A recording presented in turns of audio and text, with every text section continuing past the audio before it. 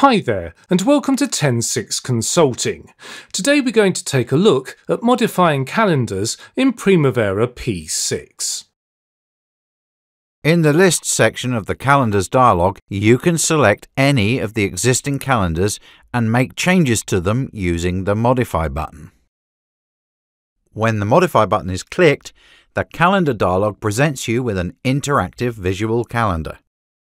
You can navigate to specific dates using the arrow header buttons.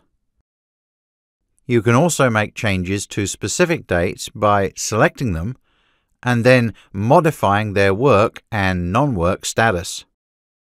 The two radio buttons at the top of the dialog allow you to change the work hours display format. You can view them as total work hours per day or detailed work hours per day.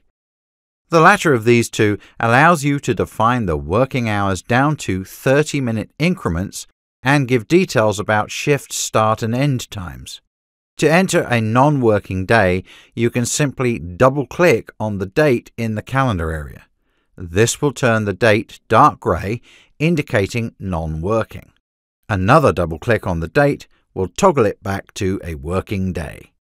In the example shown here, you can see that Saturday and Sunday have been set to non-working. However, you do not have to go through and click on every weekend date to make this change.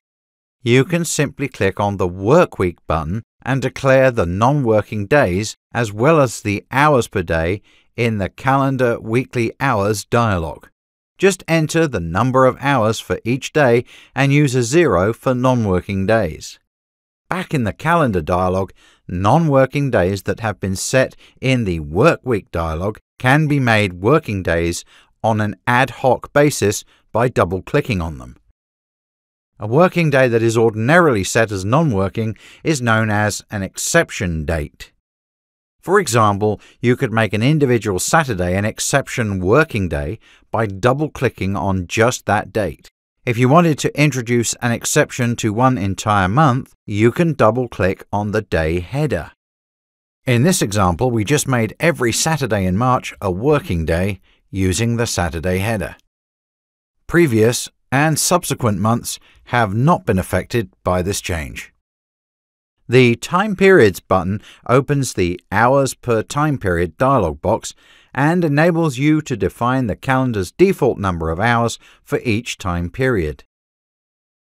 Activities and resources assigned to this calendar will use these values as conversion factors when users enter or display units and durations in time increments other than hours.